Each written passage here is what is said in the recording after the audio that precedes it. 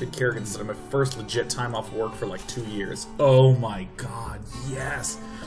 I both loved not having anything going on. Loved not having anything going on. But also, kind of missed doing things.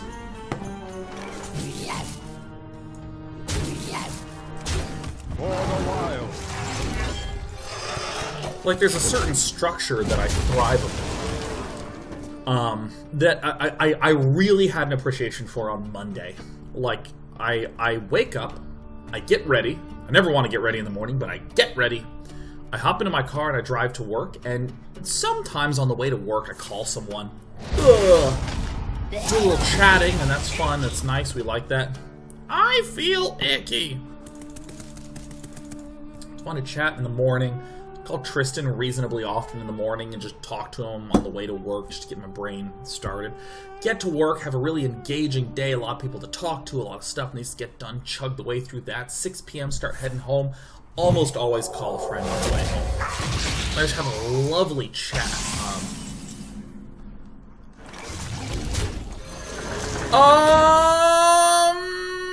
Yep. GG. There it is. You can light bomb, I don't give a damn. Yeah, it was so nice to just, talk to a friend on the way home, and then I come on and do the show. And the show is work, right? Oh, we won, and there, oh. Let's just draw something super powered.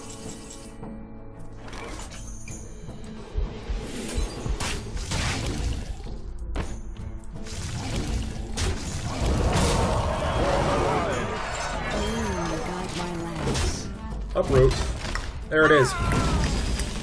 Even though the shows work, and in many ways the show can be very tiring, sometimes I'm not like in the best mood to do the show and that sort of thing, but man, that structure, I loved it. I mean, like, by and large, I love the damn show, right? I must consider. Embrace the void. And over break, man, it's like all these existential crises come to light. You know, like... Well played.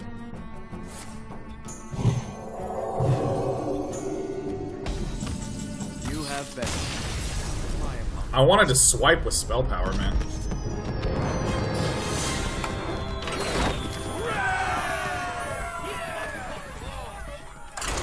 Let's do one more before the break. Actually, I'll just hold here. We'll do a little short break over here. Yeah, but like, when I was over break, there was like this sort of existential crisis that happened where I didn't have to do anything. I didn't have to do anything, right? So I was just like sitting there on my sofa, and I was like, I mean, I could play Counter-Strike with my friend. Log into Counter-Strike, and it's like, you don't have a competitive matchmaking rank, you can't play with your friend. You gotta get a rank first. And I was like, oh, okay, maybe I won't. I just sat there, and all of a sudden, I was like, does this happen to people? Where they're just sitting there, and because they don't have to do anything, there's just this crushing, like, there's this crushing feeling of lack of obligation. I don't know how to describe it, but it's just like, I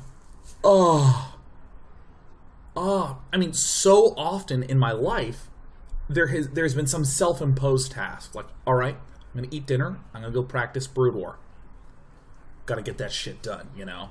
Alright, coding project, I want to make a lot of progress on that because I want to make sure that we have something good by the end of the month, right? Like, there's something like that. But over break, it was just like, you don't have to do anything. There's nothing to do. And I, like, started to read a book, and I got, like, 2 pages in, and I just shut it, and I was like, oh, God, I don't have to read the book. It was so hard.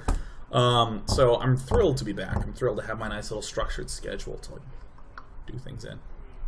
Yeah. I even realized that I didn't talk to that many people over my break because I didn't have a car ride where I had sort of pre-planned to, like, call people in. So I think I need to just Self-impose more little structure bits.